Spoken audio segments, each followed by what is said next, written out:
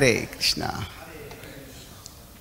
So today morning we are discussing from the Bhagavatam, the third canto, the section about Kapila's teachings. So here Devahuti is beginning her inquiries from her son Kapila, who is a manifestation of the Lord.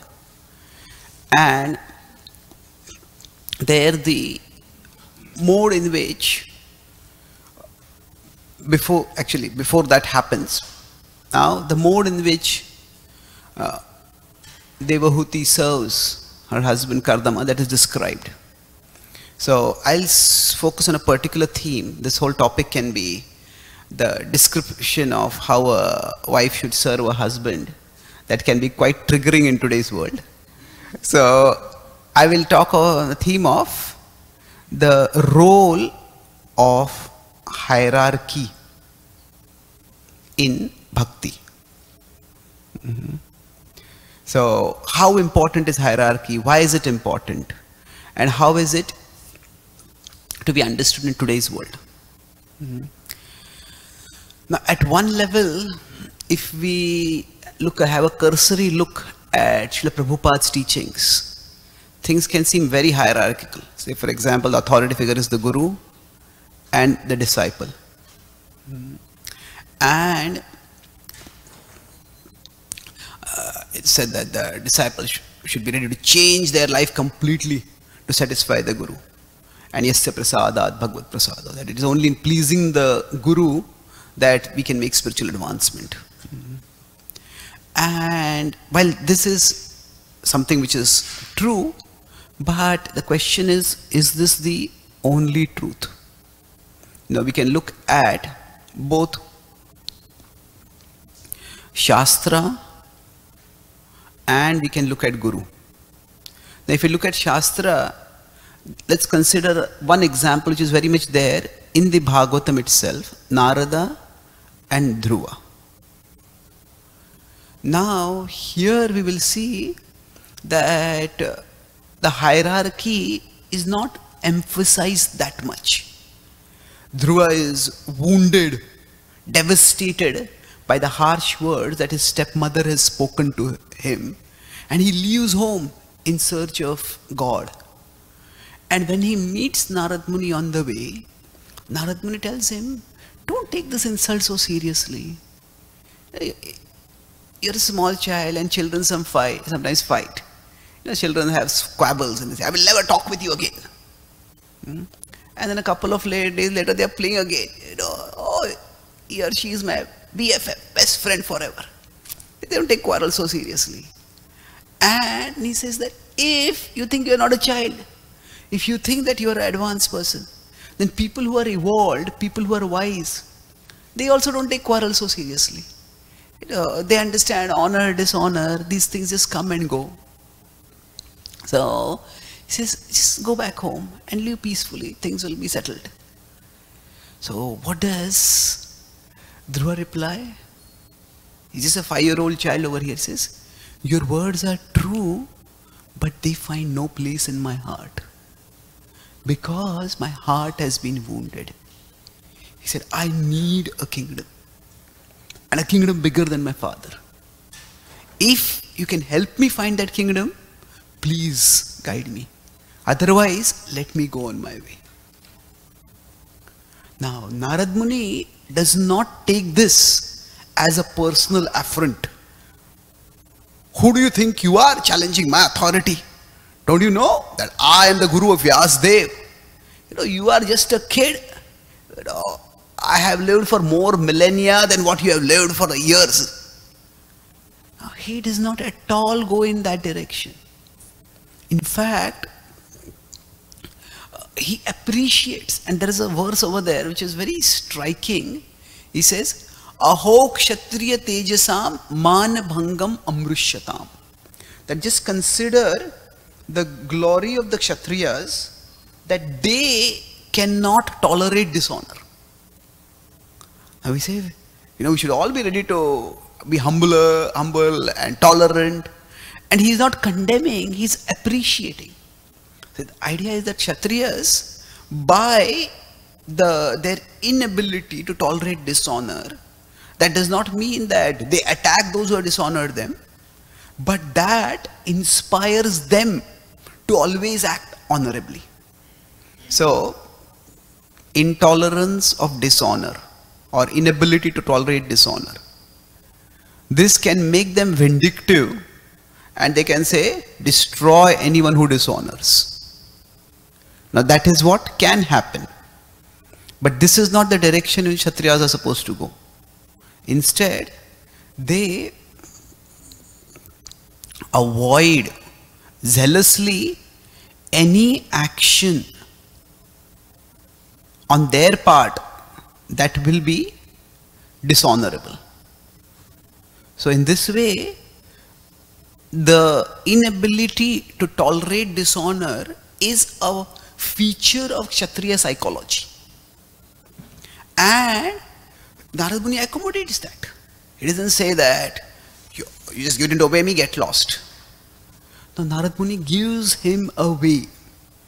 So it could be considered rebellious, but it's not rebellious. He's just being honest. He's being candid. This is where I am at. He says that, that the words you have spoken are true, but I am not at that level. They don't find a place in my heart. So Narad Muni basically gives him two levels. He says, you're a child or you can be a saint. So as a child, don't take insult so seriously. So both child and saint don't take insult seriously. But what he says, Dhruva says is, I am in between. I have a Kshatriya psyche. Although I am a child, but I have Kshatriya psyche. And dishonor is unbearable. Krishna also talks about this in 134 in the Bhagavad-Gita. Sambhavitasya chakirtir maranaditirichyate. For one who has been honored, dishonor is worse than death. So the point I'm making over here is that hierarchy is not the sole thing that is insisted on. The important thing is spirituality. That when Narada doesn't say, you have to obey me. He says, okay, this is where you are at. Then this is a path for you from where you are. So, now, there is some extent we can say hierarchy is there in the sense that Narad Muni gives guidance and Dhruva follows. But it is not an absolute top-down. It is not just like a domination. It is more of discussion. It's like, okay, if you can't do this, then you can do this. So there's a discussion over there. So, and we see this similar mood in Srila Prabhupada also. When Srila Prabhupada started our movement, it began in New York. And then after that came to the other coast, San Francisco. And if you look carefully at the way the devotees practiced, overall, New York was much more conservative at that time. The devotees were involved much more strictly following rules. Whereas the devotees who came to San Francisco, Shyamsundar Prabhu, Mukund Maharaj, they were much more liberal, relatively speaking. Their focus was not so much on following the rules so strictly as it was in doing broad outreach, doing big programs. And Prabhupada accepted and valued both. Now, of course, if somebody went too much beyond boundaries, Prabhupada would put his foot down. But Prabhupada was not simply hierarchical. And not only that, we could see this is in the 1960s. And then if we look at it in the 1970s, we see at that time Srila Prabhupada with his disciples and Srila Prabhupada with his life members. Now, the life members in India especially, they were already elderly people, well established in society. Many of them had their own spiritual affiliations. Many of them were gurus of, not disciples of Advaitic gurus. And Prabhupada's mode of interaction with them was not the way he interacted with the disciples. With his disciples, mostly he gave them instructions. But with the life members, it was much more of engagement.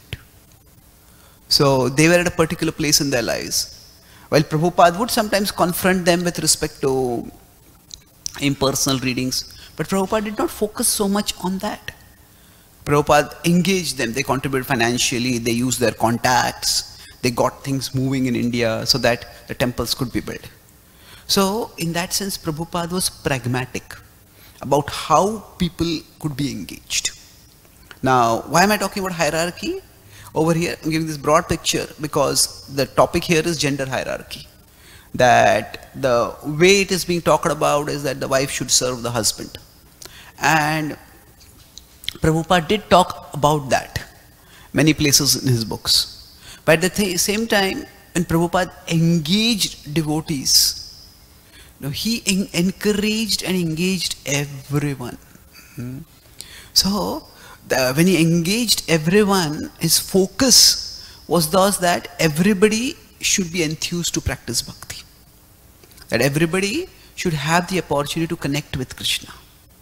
Now, so the way, say, Srila Prabhupada dealt with women in India who were born and brought up in a particular culture where gender roles were clearly defined and divided. And the way Prabhupada dealt with women, his female disciples in America, where the gender roles were more diffuse. And so Prabhupada's dealings were different. In India, the gender roles were more defined and divided.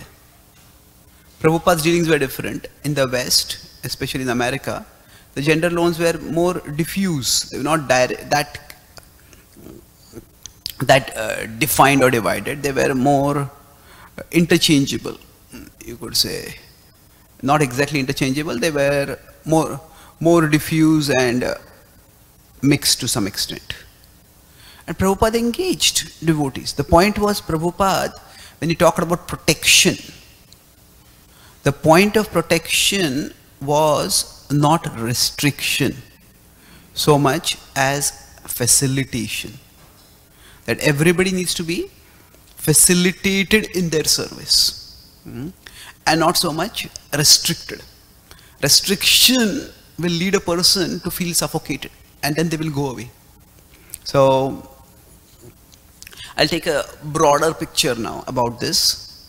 In the Bhagavatam also, there is the description that according to Desha Kala Vibhagavit, that according to time, place, circumstance, things need to be explained. So that this same Deshkala Vibhagavit, that time, place, circumstance, this comes twice in the teachings of Narad Muni that I quoted, and it also comes in Bhishma's interactions in the first canto. So let's try to see from a broader perspective what is the role of hierarchy and how important hierarchy is. So what I talked about till now is that hierarchy is important, but it is not rigid. It is flexible according to time, place, circumstance. So now look at broadly. See, there have been different political philosophies throughout history. Now, political philosophy means the idea about how states should be organized, how administration should be run, and what would be the driving or defining value for that. So now there are many political philosophies. I'll focus on three to explain their defining values, and then we'll talk about where bhakti falls within these. So we could consider there are the conservatives, then there are the leftists, and then there are the liberals. I'll explain why I'm putting the left separately. So in the conservative, the focus is quite a bit on hierarchy. Now why on hierarchy? Because there is an existing system And within that system, you have a particular place. So hierarchy leads to a sense of duty, on a positive sense. That, for the world to function, there has to be, everybody has to play their roles in society. And that any functional social society will have to have some ordering system. And within that, okay, you fit here, this is your role. So duty or responsibility, this is where you are, this is what you are meant to do. That is the primary emphasis within the conservative thought system. Now within the leftist thought system, the primary value is equality. That often the leftist is a reaction to the conservative. That when there is hierarchy emphasized, then they feel that, there is discrimination, there is exploitation. So that is the negative side of hierarchy. That when there is hierarchy, there can be domination, there can be tyranny, and there can be exploitation that comes because of that. So within the leftist equality, everybody should be equal. Now, equality, this is something which innately appeals to us. That actually everybody should be equal, nobody should be discriminated against. So when there is equality, the positive of that is that there is opportunity. If there's a rigid hierarchy, then some people at the top may get all the opportunities, people at the bottom may not get all of the opportunities. So that is their value. But the problem with equality, see here what we're talking about is that each of these values has its importance, but then that value becomes the sole value. Krishna talks about this as, in 18.22, knowledge in the mode of ignorance. It's a very curious concept, because normally we think of knowledge and ignorance as opposite things, isn't it? When knowledge increases, ignorance decreases. That's the normal expectation. But when Krishna is saying knowledge in the mode of ignorance, what it means is, the more our knowledge increases, the more our ignorance also increases. That means we get knowledge of only a particular fraction of reality. So, yattu krutsnavad ekasmin karye saktama hetukam. So one thing is made into everything. So when one thing, ekasmin krutsnavat, one thing is made into everything. So for example, this is how biases come up. That say, I may have had a negative interaction with a person from a particular community. Maybe a particular religion, particular race, particular nationality, particular region. Maybe that person cheated me. That person was very calculative, money-minded, manipulative, and that person cheated me. Now my experience is real. But from that experience, when I generalize and say all people from that community are like this, then that is a bias. And no community is a homogeneity. Every community has different kinds of people. So bias means what happens? One thing is my experience, and everything means it's a universal truth. So from my experience, when I extrapolate it to universal truth, absolute truth, that's when it becomes a bias. So when I'm talking about knowledge in the mode of ignorance, say when hierarchy is made the sole value, then the problem is it can very easily lead to tyranny. Now if equality is made the sole value, that can lead to incompetence. Why incompetence? Because by the nature of the world, talent is not equally distributed. Isn't it? Some people are, say, better at music than others. Now, if we say, let everybody have equal opportunity to sing, that's fine, but not everybody is equally good at singing. When some people start singing, everybody wants to continue hearing, and they say, let the hearing never stop. Let the singing never stop. Some other people start singing, and people think, when will the singing stop? Isn't it? So, when we cook for a feast, now, not everybody is an equally good cook. So if you say equality, when equality becomes the only value, it can very easily lead to incompetence. Because everybody is not equally good at all things. So, coming to the point of gender equality is considered to be like an unquestioned value in today's world. And yes, as compared to gender discrimination, that is natural understanding. But there is a difference between the genders. And say the male biology, the female biology is different. Only say women can have children. And women are naturally more interested, say, in people, in relationships. Men are more interested generally in things. Prabhupada talks about the male-female psychology being different. He's talking about it from one perspective, that is of the hierarchy. But there are fundamental differences. So in the Scandinavian countries, they have they did social engineering to have total equality in terms of education. So women grow up with the idea that education is that you can do everything that men can do. And yet they found that even when all social opportunities are equal, there are men who generally gravitate toward jobs like engineering. Women gravitate toward jobs like nursing. Women gravitate toward jobs where they can more interact with people. So now, this does not apply to all women. There will always be exceptions. But there is basically, in the Dharma Shastra, it is described that there are male and female, and there is the masculine energy, and there is the feminine energy. Now, it is not that males all have all the masculine energy and females have all the feminine energy. No, with respect to individual males and individual females.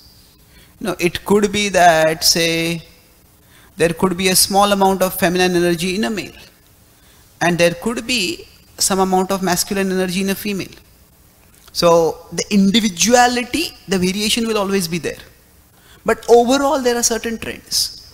So, the point I'm making over here is that equality, when it is made into supreme virtue, it is not with respect to gender, with respect to everything. It denies reality because talents are differently distributed. And actually, if you consider a talent in one, is a blessing for everyone. If we consider a sports match, basketball or cricket or athletics, when one player makes a spectacular move, the whole audience, thousands and thousands, jump up and applaud. But because not everyone can do that. And when that person does something spectacular, during dancing, somebody does a spectacular dance, some children, so many countries have this. America has got talent, Britain has got talent, India has got talent. Why? It's not because all Indians don't have the same number of same kind of talent. So when some kid is a prodigy, and say 5-year-old kid sings with a spectacular voice, it's stunning, it's thrilling. So if we make equality the absolute virtue, the problem is it will lead to suppression of talent. It will lead to competent people who could and should be leaders not having the opportunity for leadership. So this is what happened in the leftist governments. In the educational system, they tried to have that. All students should get equal marks. And what should be equal marks? The top student, the bottom student, let's average them. And what is the average? That is the marks for all students in class. But the result of that, the top students started thinking, even if I study, I'm not going to get any special marks. So why should I study? And the bottom students started thinking, even without study, I'm going to get better marks than what I deserve. So why should I study? So equality alone is not enough. Now liberals, they focus on their primary value is autonomy. Autonomy means I should be allowed to do what I want to do. Now autonomy to some extent, it's positive, is that when there is autonomy, people can take initiative. People have space. Otherwise people can feel suffocated. Now, autonomy and equality are slightly different. So leftists, sometimes left and liberal are equated. But the left and liberal are not exactly the same thing. Liberal means I'm liberal, I want to have my space to do what I want to do. So people can take initiative and do what they want. But the problem with this is, if everybody wants autonomy, say if we are cooking for a feast, and everybody says, I'll cook what I want, and everybody cooks sweet rice and nobody cooks rice, there will be a problem. When we live as a society. And if autonomy is the only thing that is emphasized, that will lead to chaos. Because we have to work together unitedly. So the point I'm making is that, I don't want to go further into this political philosophies, but the principle is, there is a value that is of value. But the problem is, when that value is made the supreme value, then it becomes a problem. So like in India, the caste system was there. The caste system, there was hierarchy. But when the hierarchy was made the only thing, then it became exploitative. It led to discrimination. So for a functional society, all three are important. So the idea is basically, if we move upwards, in our spiritual perspective, so hierarchy, equality, autonomy, ultimately they are meant to heal us. Heal means ultimately we have to develop love. So for us, the Bhagavatam also very clearly says, Varnashram. What is the purpose of Varnashram? Varnashram acharvata purushena parhapuman Vishnur aradhyate pantha nanyat tattosha karanam. That the only purpose of Varnashram is to satisfy Lord Vishnu. And if anything, any kind of hierarchy, if it does not lead to the development of love, like in this verse, that Damenacha, Madhuraya, all those are described. But Vishrambhena, ultimately intimacy, love has to be developed. So whether we start from hierarchy as emphasis, whether we start from equality as emphasis, whether we start from autonomy as emphasis, the essential point is we need to develop love. For us, love for the Lord, that is the most important thing. One of the purposes that Prabhupada also said of the Krishna consciousness movement is to help people come closer to each other and closer to the Lord. So if we emphasize any value, either be it hierarchy, equality or autonomy, so much that ultimately love is not developed, then that will be a problem. So now, what does that mean for all of us? I'll conclude with one last point. That for us on the journey to love, what do we do in today's moment? Now, I came from India. I was introduced to Bhakti in a very conservative, hierarchical kind of brahmacharya ashram. Then last 10 years I have been traveling abroad, especially in the Western world. And I've seen that every place has its own mood, its own ethos. And Prabhupada, in one sense, wanted it like that. Prabhupada wanted each center to be largely autonomous. Prabhupada wanted, to a large extent, Krishna consciousness to be decentralized. And when there was too much centralization, too much hierarchy, for example, when some of the devotees decided to make ISKCON like a corporation, and it says we will centralize all the funds at one place, from everywhere the funds will come, and then we'll allot the funds. And Prabhupada actually had the UBC suspended at that time. He said, all the temple presidents deal with me directly. He said, too much centralization, he says, it will kill the initiative for devotees. So for us, in our present situation, we may be in a particular part of the world where the hierarchy may be more or the hierarchy might be less. But I'll talk about three broad principles by which, according to Desha Kala Patra, that we can find the way in which we can develop love for Krishna. The first principle is listen. Listen is Shravan. See, we need to listen so that we can understand how to practice bhakti. So listen also means to some extent here to obey. In any field that we go, initially we need to learn. And that learning happens by listening. So listen basically to how to practice bhakti. the principles of bhakti, the practices of bhakti, we need to listen. So at least initially, in any field we go, some amount of hierarchy is required. But while we are listening, we can also be learning. Now, learning means what? Here it's not just learning is about ourselves. What are the talents that I have been given? What are the gifts that I have? So this is the theme which we were talking about last time also when I had come. That we all have our guna and our karma. So guna refers to the things we feel good doing. When we have the quality for doing something, we feel content doing those things. When somebody has a talent for music, then when they're just learning some music, singing some songs, even hearing some music, they feel content. Somebody has a gift for cooking, just feel this is what I'm meant to do. Then the karma is things we are good at. See, this is where we talk about competent.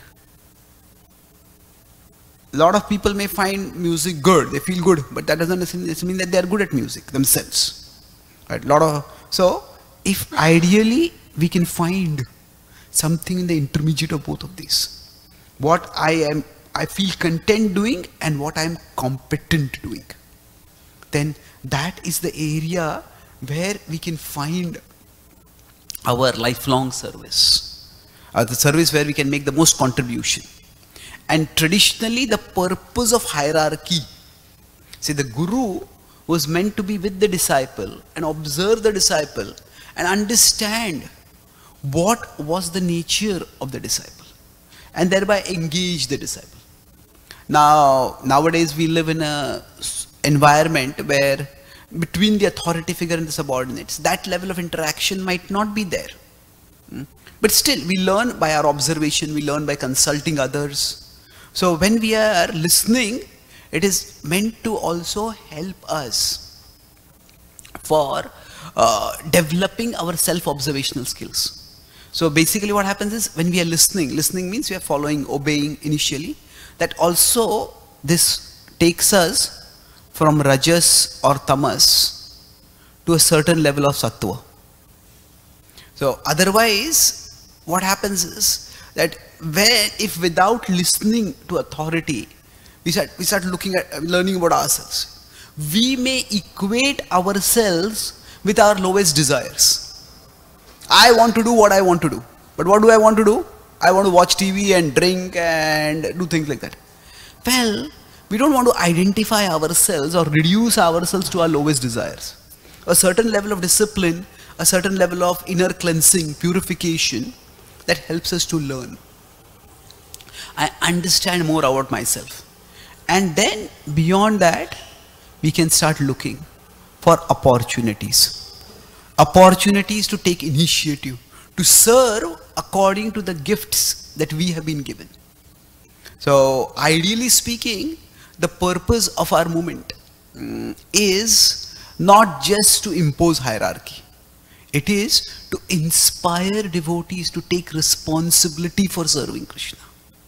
And there's one anecdote in the memories of Srila Prabhupada where Rochan Prabhu is in London and he asks Prabhupada, London at that time is the headquarters, I'll conclude this anecdote, that's the headquarters of the European outreach, and devotees from Europe, from Netherlands, from different parts, from France, from England have come. They're all reporting to Prabhupada how the service was going.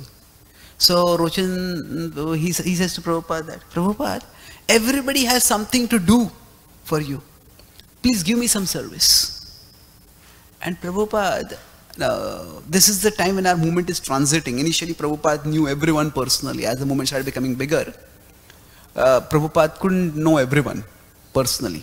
So Prabhupada says, what would you like to do? Prabhupada said, whatever you tell me, I'll do. No, what would you like to do? No, Prabhupada, he thought maybe this is a test from Prabhupada. Whatever you want, I'll do. Prabhupada became grave and he says, understand our philosophy. Find out what you like to do and do it for Krishna. So find out what you like to do and do it for Krishna. So this is where each one of us needs to take initiative. We want to serve in a way that we can sustain our service. So that is the hierarchy important. The hierarchy's purpose is ultimately to firstly help us develop love, to help us direct ourselves toward Krishna, to love Krishna, and then to guide us how we can live in a way that we can love Krishna. Now, to what extent that hierarchy will be relevant in our particular context, how we can negotiate that hierarchy, that is something which every individual needs to find their way. The Gita says, don't disturb people's minds, but engage them according to a way that is doable for them. Na buddhi bhedam janayet ajnanam karma sanginam joshayet sarva karmani vidvan yukta samachara. So based on our particular upbringing, each one of us may find that for us hierarchy may be very important. I need someone to tell me what I should be doing. I can move forward. For some of us, equality may be more important. For us, autonomy may be more important. So within Bhakti, there is scope for all of these values. But from wherever we are, our focus needs to be on healing ourselves. We don't become campaigners for maintaining hierarchy. We don't become activists seeking equality. We don't become missionaries or canvassers of autonomy. We are proponents ultimately of the path of love, proponents of Bhakti. And each person can take the individual initiative to find out how best they can advance towards the path of developing love. And the institution and the authorities therein can also help that individual to help to move towards the path of love. So I'll summarize what I discussed. So we started, our topic was about importance of hierarchy in Bhakti, and I broadly discussed 3 points. So first of all, I talked about non-hierarchical examples in Bhakti.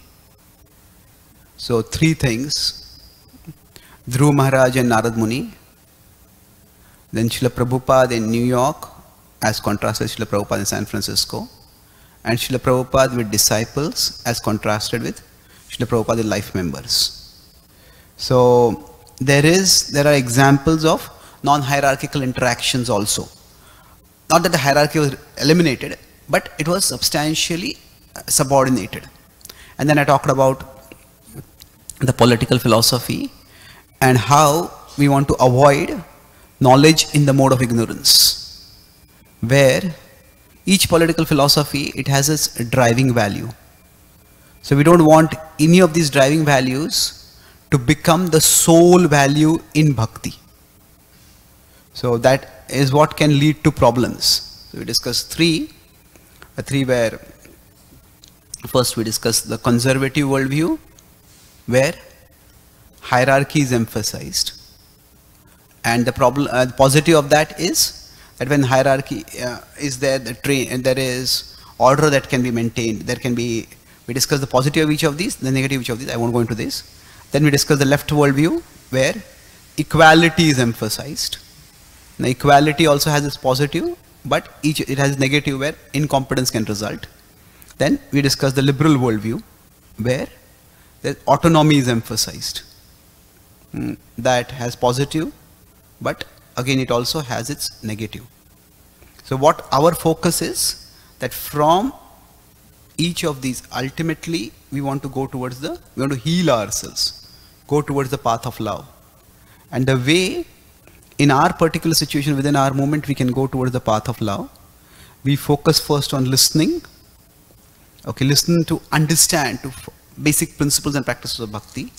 Then, so listening about Bhakti, then learning about ourselves in terms of our guna and our karma. So that what are my gifts? And then after that, we are looking for opportunities according to our particular place and our particular situation, how best we can serve. In this way, from wherever we are and whatever be the hierarchical structure, we can find our way to move toward Krishna. Thank you very much. Hare Krishna.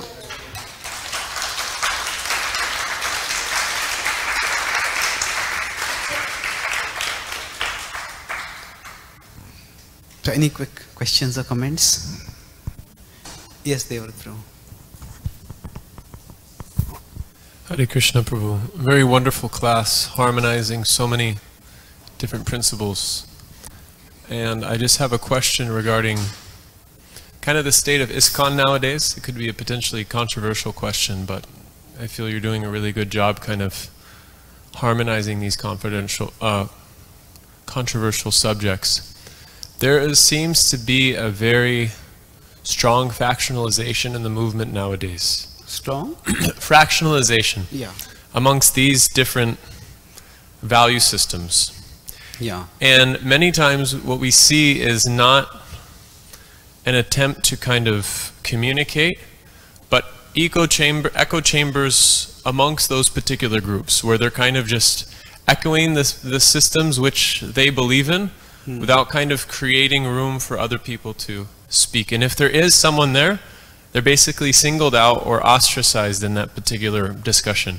How do we create a culture in which these different value systems can communicate, work together, and ultimately become effective in expanding the movement for Srila Prabhupada? Because Srila Prabhupada often said the only thing which can destroy this movement isn't outside influence, but internal influences. Yeah. It's a difficult question, or a difficult situation. I'll talk about three things first. First is that if you look at history, what is happening in our moment is maybe difficult and distressing, but it's not unprecedented. Every tradition has these kind of confrontations and conflicts. So we take solace from that. In fact, in the Christian tradition, the current Pope is considered highly liberal. And there are people who, the conservatives are way against him. In the Christianity, they have the idea of the lost sheep. And then the Jesus and the representative of Jesus, the priests, or who they are the people who are supposed to find the sheep and get them back. So they're the conservatives who call the current Pope as the lost shepherd. Not the lost sheep, but the lost shepherd. So the idea is that this is common. In fact, the polarization in the church is so much nowadays that say generally in any religion, people want to marry within the faith. The Bible says don't be unequally yoked. But the polarization is so much that say conservative Catholics, not even Christians, conservative Catholics will not marry a liberal Catholic. So my understanding is, to some extent, first of all, not only is it unprecedented, we live in a world that is polarized. So it's almost, if I consider America, Florida or Texas, and here California or New York, it's almost a significant difference. So we cannot live in a transcendental bubble unaffected by the way the world is. So it is unprecedented. It is not unprecedented. It happens everywhere. It will happen in our moment also. That's why there's no need to be too distressed about it. Now, the second point is that always, everywhere, there will be moderates. There will be extremists, and when the extremists are there, well, I'm not using the word extremists in a necessarily a derogatory sense. Extremists are basically those who have extreme adherence of an ideology. They may not be violent, they may be verbally violent, they may be physically violent, or they may just be not care for anyone else. But there will be moderates, and the moderates need to link together. So there will be a risk that, so a moderate conservative can actually talk with a moderate liberal, a moderate leftist. So we need to have those moderates, and those voices need to come forward. And from there the discussion will begin. Now the danger in that is that it's like the moderates of a party, so if a moderate liberal wants to talk with the conservatives, the problem could be that the conservatives say that you are too liberal, and the liberals will say that you are being too conservative. But then that is the service of every person. See, we all in one sense have to be like a mridanga. Mridanga is beaten from both sides, but has to give out good sounds. So like that, where we are, say when we are trying to share bhakti in an environment that is more liberal, then the people will say, hey, your tradition is too conservative. And people from within tradition will say that in trying to reach out to people, you are being too liberal. So there will be criticism. But that is the expertise of the devotee, the moderates, that now how they can balance that. But we need moderates. And the last point I will make is that our history of the tradition is change has always happened from the periphery. It has rarely happened from the top down. So if we consider when the Gaudiya Vaishnava tradition was lost after Chakravarti Pad and others, Bhaktivinoda Thakur was not born in the Gaudiya tradition. He was born in the Shakta tradition and he was an outsider. The Gaudiya tradition had become largely ritualistic with the caste Jati Goswamis. They focusing mostly on rituals and maintaining their positions. Again, it had become reflective of the caste hierarchy. So Bhaktivinoda Thakur was on the fringes. He was an outsider who studied the tradition and who started presenting the tradition. He took nominal initiation from a caste Jati Goswami, but he got his primary inspiration from a Vaishnava who was not in that hierarchical structure. And he continued his outreach, and then he brought about a change. If we look at Srila Prabhupada also, now Prabhupada was at the periphery of the Gaudiya Math. So when the Gaudiya Math fractured for whatever reasons, Prabhupada started it again from the periphery. So by using the word periphery, I am talking about that our tradition is testimony to the fact that an individual can make significant contributions. So rather than worrying about the state of the movement, we can focus on trying to do the best in whatever corner we are at. And from there, things will grow. Prabhupada says that Prabhupada talked about the world geopolitical scene, but that applies to our movement also. Prabhupada said there is no use of crying for world peace without the awakening of divine consciousness in the individual. So we try to awaken the divine consciousness. That means we say from where we are, how can we move toward developing love for Krishna? And then if we create models that work. So there could be a model which focuses on hierarchy, and that works. There could be a model that focuses on autonomy, and that works. So rather than criticizing those who are emphasizing autonomy and saying that you are deviating, or those who are emphasizing hierarchy that you are deviating, okay, our movement is big enough, let different people have different models. And let's see what works. Phalena parichayate. If genuine devotees who are dedicated, who can practice bhakti in the long run are developed, then that's wonderful. I think if we can focus more on the vertical growth rather than the horizontal conflict, then what will happen is whoever is successful, they will get their space. And then others may also follow. So in one sense, we can say we as a movement are in uncharted territory. That the exact situation that we are in is different from what during Prabhupada's time there were two broad kinds of people, as I mentioned. There are the disciples who were extremely dedicated and the life members who were mostly affiliated.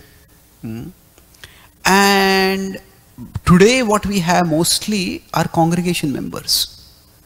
Now we cannot, because they have their jobs and careers and families, you cannot expect the same thing that my disciples, they were full-time disciples, temple resident disciples. So we don't have that in today's world. At the same time, the congregation members are definitely way, way more dedicated than what the life members were. So how exactly in this uncharted territory we should move? Now we need to pray to Prabhupada and Krishna and seek for guidance. But rather than claiming that my way is the only way, we follow the way that we feel inspired by. We feel inspired to follow. And if things work, then others will also adopt it. Yes, Swamasprabhu, please.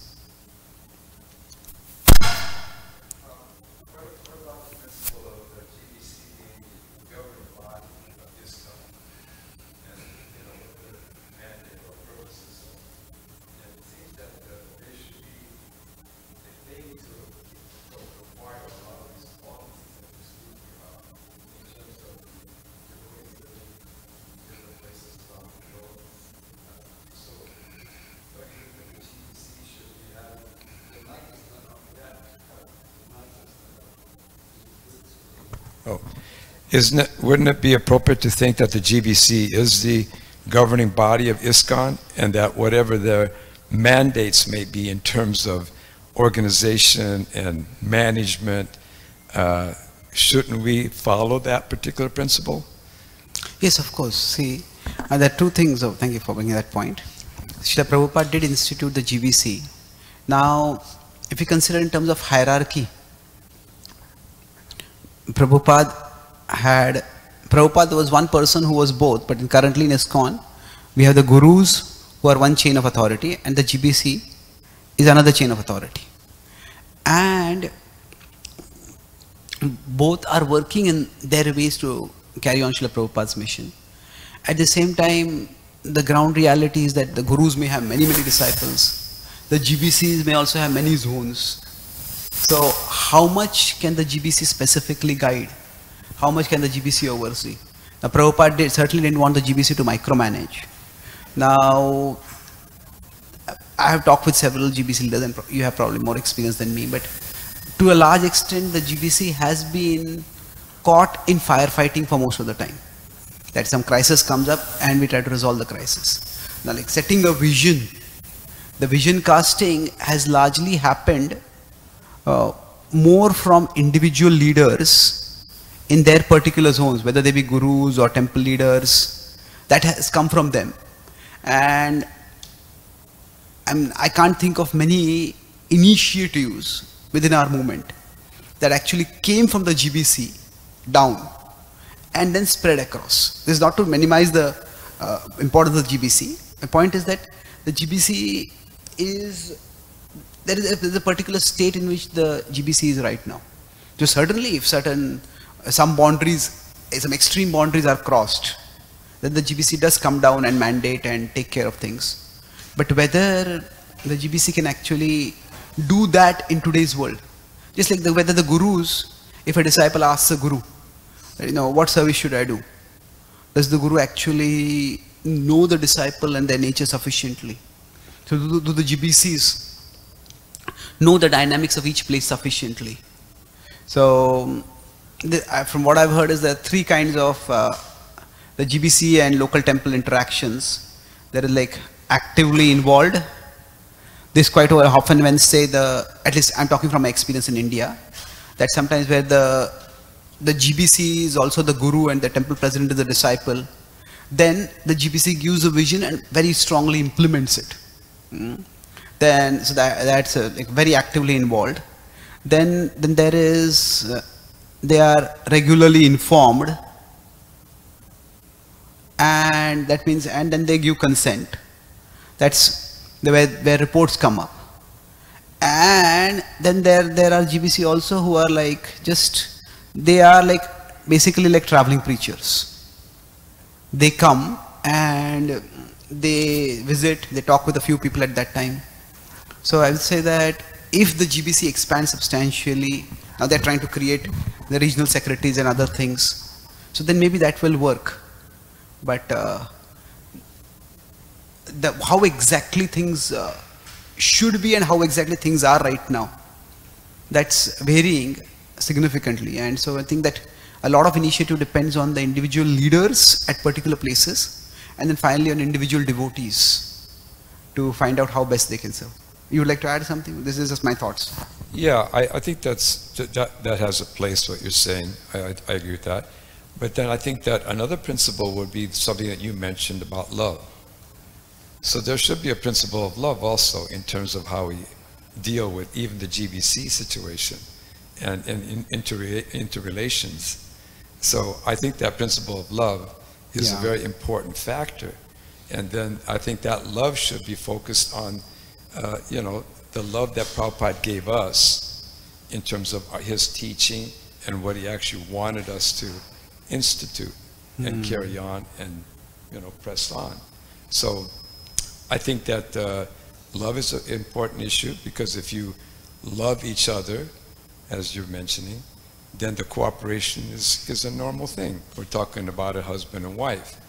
If a husband and wife don't love each other, then how can they coexist? How is it possible to be in the same place, in the same house, with a woman or a man that you don't love?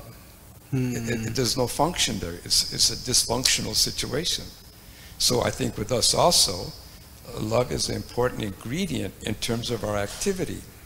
And it should be love based on the principles that Prabhupada gave us. Because he gave it to us out of love for, us. Yeah. He gave it to us that way. So I think love is a very important issue. And I don't mean like sentimental love. I don't refer to that. I think love means, and like you talked about, activity and principles and conservatism and liberalism, So all those things, they may be in a particular person, but if the person, like in America, if you love America, you whoever you are, the love of America, push on America, the greatest, the best, strongest, everything. If you love America, and if you don't love America, then you won't do that. That's beautifully put. Just a quick reflection on this. There are three things rather. There is action, and with respect to the actions that different people may take. This is answering your question also. They may be very different. So the way, say, outreach might be done in India might be very different from what it is in America. Now that action arises from certain intelligence. The intelligence involves assessing the situation. So we may disagree with actions. We may even disagree with the judgments, the intelligence. Exactly. But at a basic level, love means we agree with the motivation. You are here to serve Prabhupada, I am here to serve Prabhupada. So, but what happens is, quite often, from questioning actions to questioning intelligence, we start questioning motivation itself. And we start saying, you are here to just gain cheap followers. You are here to aggrandize your own power. And you are simply using Prabhupada and ISKCON to boost your own position. Now, is that possible? Unfortunately, it's possible. But is that probable? Well, if a person has been practicing, if somebody simply wanted power, they could just go outside the movement and gain power also. So I think if we can at least have enough love to trust that a person's motivation is good. Yeah. This person wants to serve Srila Prabhupada. Then what happens is that, there can be agreement with respect to actions. That's great, but we are in such different situations. It's not going to be possible. But at least your actions are intelligible to me. That, okay, this is what you're thinking. I don't agree with it. But when we start doubting the motivation itself, then the actions even become unacceptable. So within the chain of disagreement, I would say that there needs to be some attempt that there are actions which are lovable. Oh, I love what you do. There are actions that are appreciable. Okay, this is good. There are actions that are intelligible. Okay, I understand where you are coming from. There are actions which are acceptable. That, I don't understand why you're doing this. I don't agree with your judgment of the situation, but I accept that you are well-intentioned. So let's see how this goes. But quite often we go below this, and this is where name calling starts happening, ad hominem attacks start happening, because we start questioning the motivation of people. But let's try to avoid questioning the motivation. That's where I think your point of emphasis on love comes in. Am I reflecting your point, bro? Yeah. Thank you. Thank you. Thank you so much. Do we have maybe a little bit? There are 2, 3 over there. I don't know. Mataji? Okay.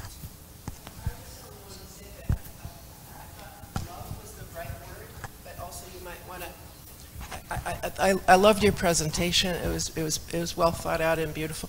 I thought love was the right word, but love might be thought of as liberal, so it also needs respect or honor. Okay, yes. So I was using the word love in more in the sense of devotion. Yeah, so you were thinking of Bhakti. It's more of Bhakti. So maybe I could use the word devotion. So instead of, I had used the acronym HEAL, H-E-A-L, we could make it HEAD, head, H-E-A-D. You want to be headed in the right direction. So ultimately, yeah, love can be seen as too sentimental. People can have the idea that anything goes in the name of love. That's a well taken point. Our purpose is ultimately devotion. Yeah, I thought you meant bhakti. Yeah, thank you. Yes, sir. Yeah.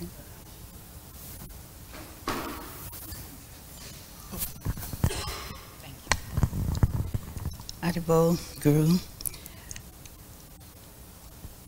The questions presented were extremely intelligible. Your answers were extremely intelligible. However, being involved and delved into both Krishna consciousness and Christianity, I can see the correlation. Gurudev, according to Bhakti Yoga, would be the head of the shepherd for the lost sheep. Yeah. Because the devotee would be, in essence, the sheep. You have your staff. The Christians have their Jesus with the staff. According to some of the principles of Christianity, the tradition, the old tradition, the new tradition is that Jesus was one of the greatest gurus or sannyasis that ever existed. Disciplic succession, I'll get to my question. The hierarchy of disciplic succession from Thakur to Prabhupada to the gurus that we have today, and the disciplic succession from Adam to David to Jesus. All these come into play, as far as I can see, bhakti meaning love, and then agape meaning love. So we have a hierarchy in all systems of traditional religion, I would think. And then the basis of all of them would be divine love. Yes. Now, he was asking about... Okay, so just a minute.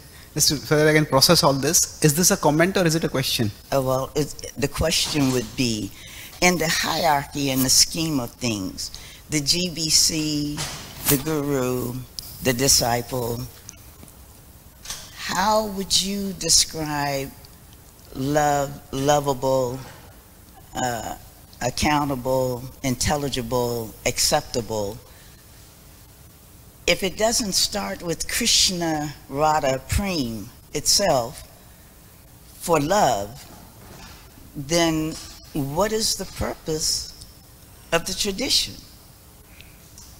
Yes, true. So our Prabhupada very clearly said it is the International Society for Krishna Consciousness. And it is not the International Society for Varnashram re-establishment. It is not the International Society for Feminism. It is not the International Society for male chivalry. So the idea is that we have to keep what Prabhupada established. If you look at the 7 purposes of ISKCON that Srila Prabhupada gave, they are very broad. You know, Prabhupada was very far-sighted. He did not get caught into any particular nitty-gritty. He said distributing books, building temples, living a simpler life, and then correcting the balance of material and spiritual values. So that purpose of developing love for Krishna, of fostering Krishna consciousness, and broad pathways for that is what Prabhupada has focused on. See, Prabhupada does not focus on Varnashram. Prabhupada does not focus on gender roles. Prabhupada even does not talk about, within the 7 purposes of ISKCON, he does not talk about many of the things which have become like political hot potatoes today, where they become huge sources of conflict. So within the ambit of living faithful to Prabhupada and pursuing love for Krishna, I think there is a scope. There is enough scope for different devotees to pursue Krishna consciousness in their own ways. You know, one of my friends is he's a Prabhupada disciple. He told me, don't quote my name, but he said, we often quote Prabhupada build a house in which the whole world can live. So he said, Prabhupada built a house in which the whole world can fight. Now what he meant by that, he was not being sarcastic. He was saying that you can fight inside the house. You don't have to leave the house. There can be different devotees living in different places, trying out different ways of pursuing Krishna Bhakti. Okay, so thank you very much. Yes. Srila Prabhupada ki jai, Gaur Bhakta Vrinda ki jai, Gaur Preman.